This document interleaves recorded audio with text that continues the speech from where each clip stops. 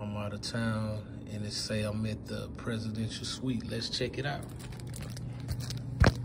Let's check it out.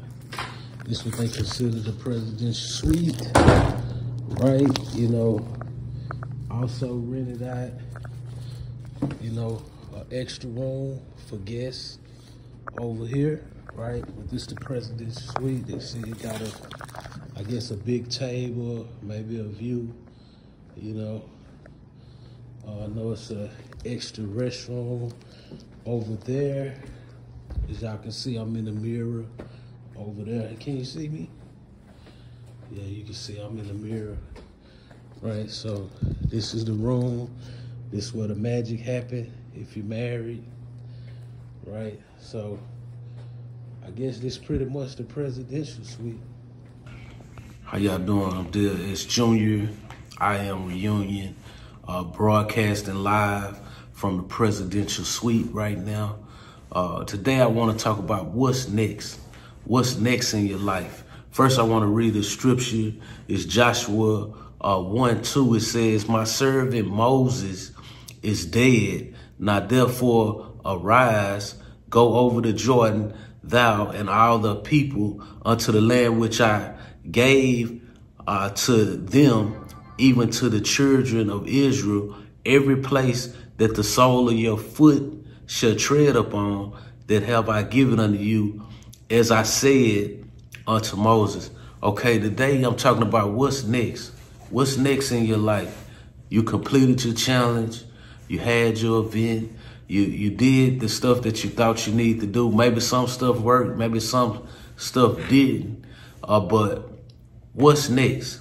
You know, maybe you had someone die, a loved one die in your family, you know, and that's what happened to Joshua.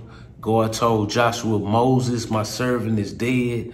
Now then, what are you going to do? Are you going to get back up? Or are you going to keep on pushing? Or are you going to make your next move, your best move, so it can be all smooth? What's your plan right now?" I want to encourage you, just acknowledge God in this time, in this season. God said, if you acknowledge me, that I will direct your path. Guess what?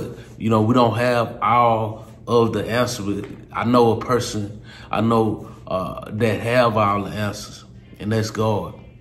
God have all the answers that you're looking for to make your next move. As we go into the new year, as we finish up the holidays, I know everybody is excited and smiling, and everybody is doing everything they have to do to make it. But I'm here to tell you today that God have a plan for your life.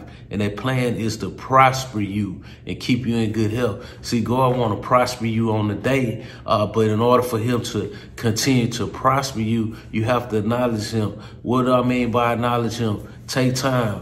What have you done for God? What would Jesus do? All these different thoughts need to pop through your mind. Are you living a life holy and acceptable unto God? Are you doing your best? Are you helping people? Are you loving? Are you being a rock in your community? You know, I say that if you can win your home, you know, then you can win your neighborhood. If you can win your neighborhood, you can win your city. If you can win your city, you can win your state. If you can win your state, you can win the whole country. So what are you doing on today? What's your next move? Make your next move your best move. I pray that you just take time to spend with God, talking to him, praying. What is prayer? Prayer is just talking to God. You know, just like I'm talking to you on this video. Take the time today, right now, pray to God and let him know. Let him know that you love him. Let him know that God, you're open to whatever opportunity that God have for you, for your life, for your family. Because guess what?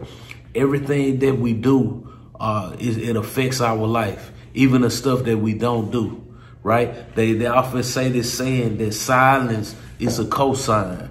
So if it's something going on in your surroundings and you know that it's not right, if you be silent, that's a cosign, right? Some people say, well, I don't like making decisions.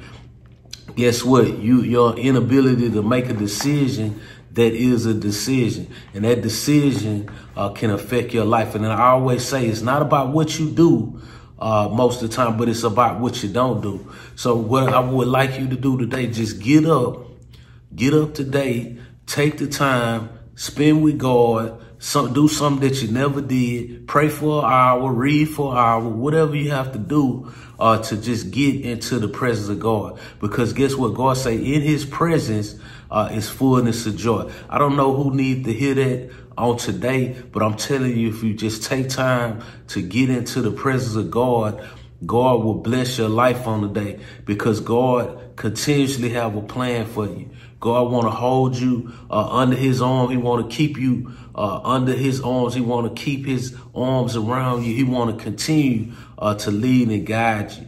But you have to open your heart up.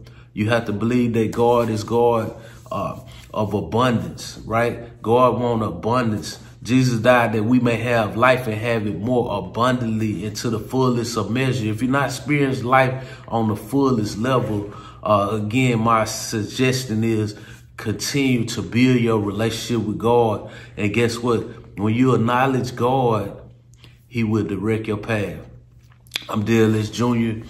I am Reunion. Excited to take time with you on the day. If you want to click that link below, subscribe, like, send it to somebody who may have need for this message.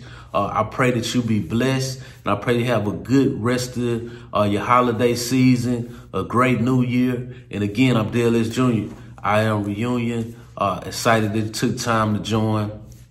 I'm out.